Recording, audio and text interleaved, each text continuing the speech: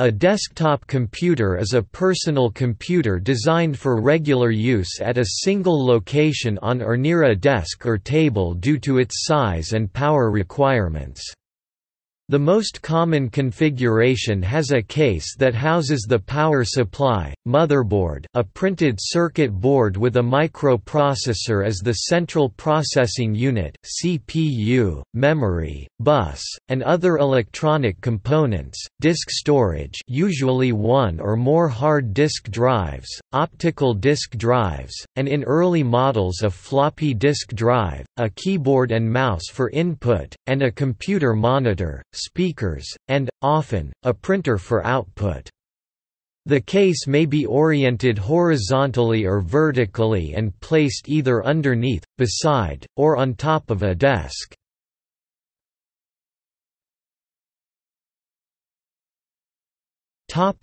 History.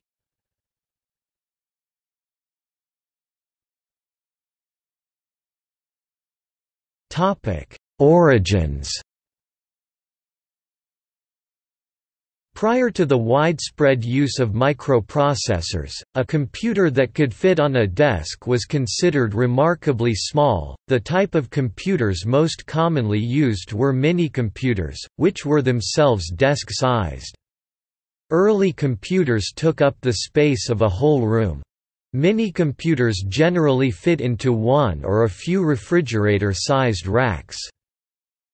It was not until the 1970s when fully programmable computers appeared that could fit entirely on top of a desk.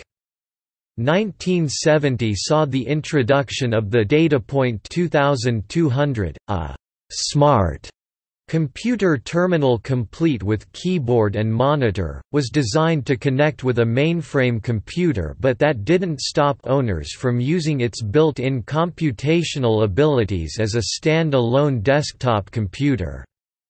The HP 9800 series, which started out as programmable calculators in 1971 but was programmable in BASIC by 1972, used a smaller version of a minicomputer design based on ROM memory and had small one-line LED alphanumeric displays and displayed graphics with a plotter. The Wang 2200 of 1973 had a full-size cathode ray tube (CRT) and cassette tape storage. The IBM 5100 in 1975 had a small CRT display and could be programmed in BASIC and APL. These were generally expensive specialized computers sold for business or scientific uses.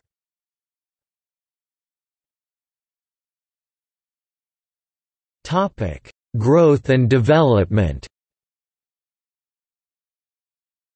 Apple II, TRS-80 and Commodore PET were first-generation personal home computers launched in 1977, which were aimed at the consumer market, rather than businessmen or computer hobbyists.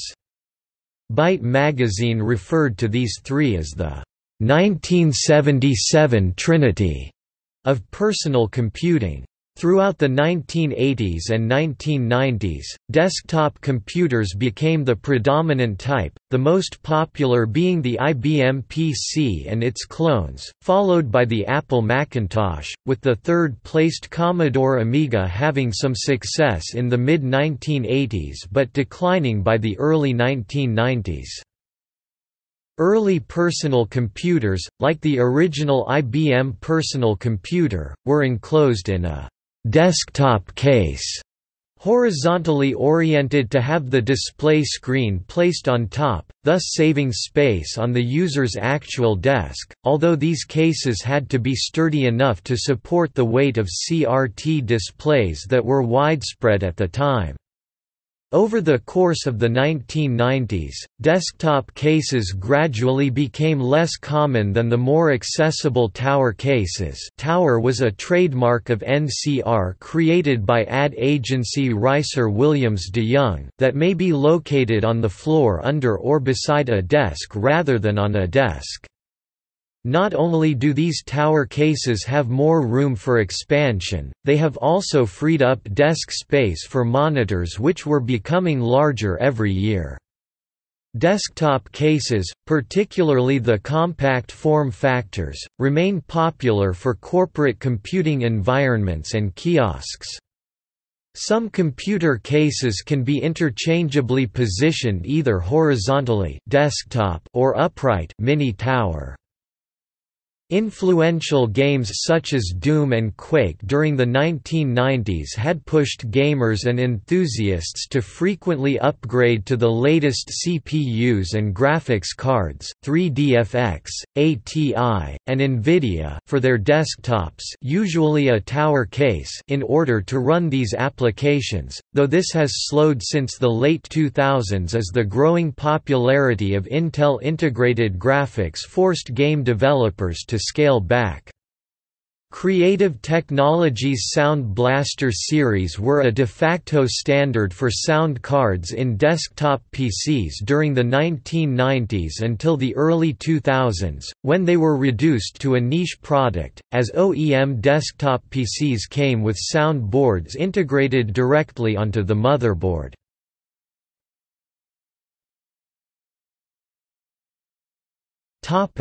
Decline. While desktops have long been the most common configuration for PCs, by the mid-2000s the growth shifted from desktops to laptops. Notably, while desktops were mainly produced in the United States, laptops had long been produced by contract manufacturers based in Asia, such as Foxconn. This shift led to the closure of the many desktop assembly plants in the United States by 2010. Another trend around this time was the increasing proportion of inexpensive base configuration desktops being sold, hurting PC manufacturers such as Dell, whose build-to-order customization of desktops relied on upselling added features to buyers. Battery-powered portable computers had just 2% worldwide market share in 1986. However, laptops have become increasingly popular, both for business and personal use. Around 109 million notebook PCs shipped worldwide in 2007, a growth of 33% compared to 2006. In 2008, it was estimated that 145.9 million notebooks were sold, and that the number would grow in 2009 to 177.7 million. The third quarter of 2008 was the first time when worldwide notebook PC shipments exceeded desktops, with 38.6 million units versus 38.5 million units. The sales breakdown of the Apple Macintosh have seen sales of desktop Macs staying mostly constant while being surpassed by that of Mac notebooks, whose sales rate has grown considerably. 7 out of 10 Macs sold were laptops in 2009, a ratio projected to rise to 3 out of 4 by 2010. The change in sales of form factors is due to the desktop iMac moving from affordable iMac G3 to upscale iMac G4, and subsequent releases are considered premium all-in-ones. By contrast, the MSRP of the MacBook laptop lines have dropped through successive generations such that the MacBook Air and MacBook Pro constitute the lowest price of entry to a Mac, with the exception of the even more inexpensive Mac Mini, albeit without a monitor and keyboard. Not surprisingly, the MacBooks are the top-selling form factors of the Macintosh platform today. The decades of development means that most people already own desktop computers that meet their needs and have no need of buying a new one merely to keep pace with advancing technology. Notably the successive release of new versions of Windows 95, 98, XP, Vista, 7, 8, 10 and so on had been drivers for the replacement of PCs in the 1990s, but this slowed down in the 2000s due to the poor reception of Windows Vista over Windows XP. Recently, some analysts have suggested that Windows 8 has actually hurt sales of PCs in 2012, as businesses have decided to stick with Windows 7 rather than upgrade. Some suggested that Microsoft has acknowledged, implicitly ringing the desktop PC death knell, as Windows 8 offers little upgrade in desktop PC functionality over Windows 7. Instead, Windows 8's innovations are mostly on the mobile side. The post-PC trend has seen a decline in the sales of desktop and laptop PCs. The decline has been attributed to increased power and applications of alternative computing devices, namely smartphones and tablet computers. Although most people exclusively use their smartphones and tablets for more basic tasks such as social media and casual gaming, these devices have in many instances replaced a second or third PC in the household that would have performed these tasks. Though most families still retain a powerful PC for serious work, among PC form factors, desktops remain a staple in the enterprise market but have lost popularity among home buyers. PC makers and electronics retailers have responded by investing their engineering and marketing resources towards laptops, initially netbooks in the late 2000s, and then the higher performance ultrabooks from 2011 onwards, which manufacturers believe have more potential to revive the PC market than desktops. In April 2017, StatCounter declared a milestone in technology history and end of an era, with Android operating system more popular than Windows, the operating system that made desktops dominant over mainframe computers. Windows is still most popular on desktops and laptops, while smartphones and tablets use Android, iOS, Apple products or Windows 10 Mobile.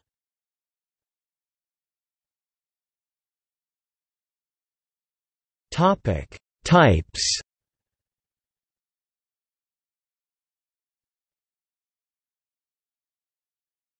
Topic: All-in-one. An all-in-one desktop computer integrates the system's internal components into the same case as the display, thus occupying a smaller footprint with fewer cables than desktops that incorporate a tower. The all-in-one form factor was popular during the early 1980s for personal computers intended for professional use such as the K-Pro 2, Osborne 1, TRS-80 Model 2 and Compact Portable. Many manufacturers of home computers like Commodore and Atari included the computer's motherboard into the same enclosure as the keyboard. These systems were most often connected to a television set for display. Apple has manufactured several popular examples of all-in-one computers, such as the original Macintosh of the mid-1980s and the iMac of the late 1990s and 2000s. Some all-in-one desktops, such as the iMac G4, have used laptop components in order to reduce the size of the system case. By the mid-2000s, many all-in-one designs have used flat panel displays, and later models have incorporated touchscreen displays, allowing them to be used similarly to a mobile tablet. Like most laptops, some all-in-one desktop computers are characterized by an inability to customize or upgrade internal components, as the system's cases do not provide convenient access to upgradable components, and faults in certain aspects of the hardware may require the entire computer to be replaced, regardless of the health of its remaining components. There have been exceptions to this. The monitor portion of HP's Z1 workstation can be angled flat, and opened like a vehicle hood for access to internal hardware.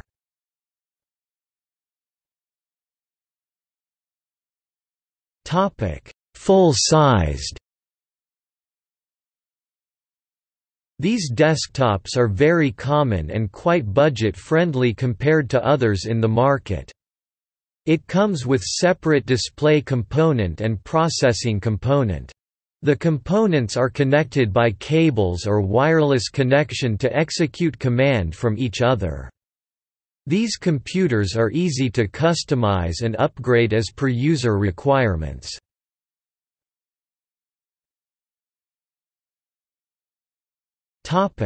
Home theater.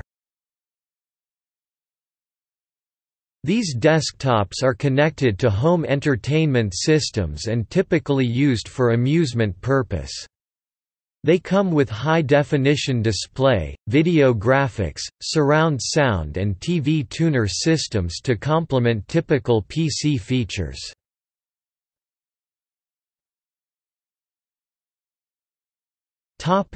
Compact. These desktops are comparable to full-sized desktops, but reduced in physical proportions. Compact desktops can be difficult to customize and upgrade.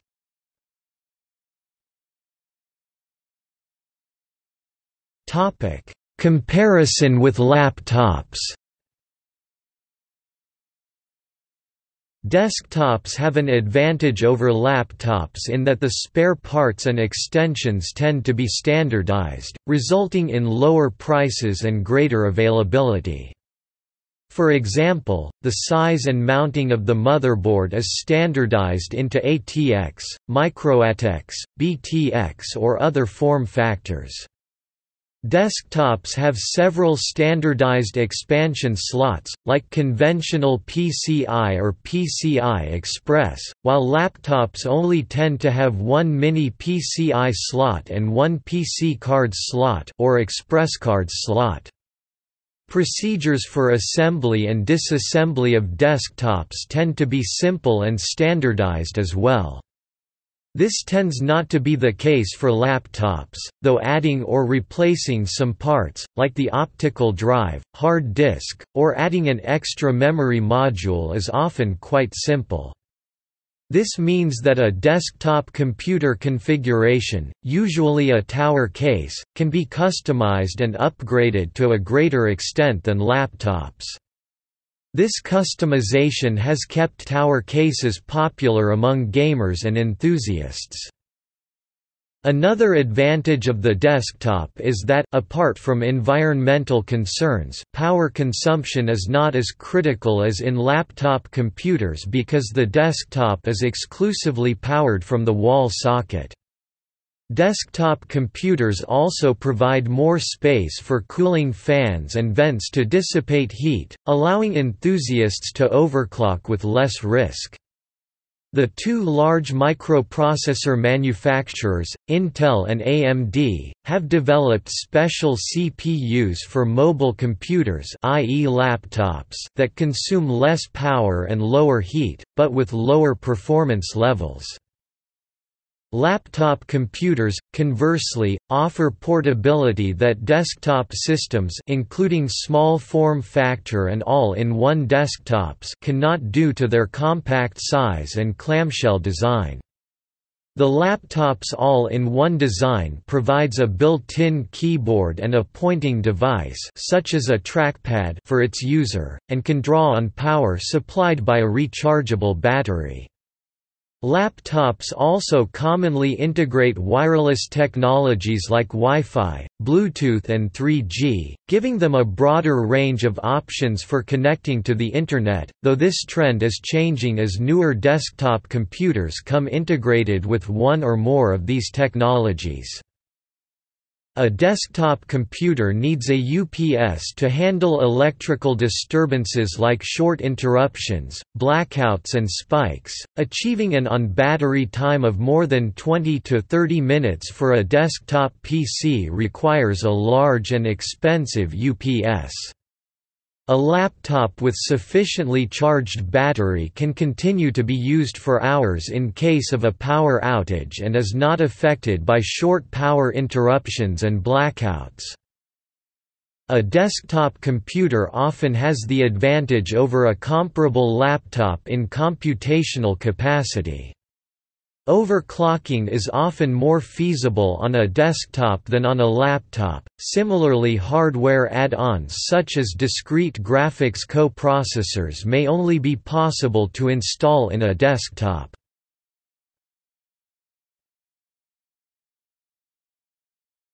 Topic: See also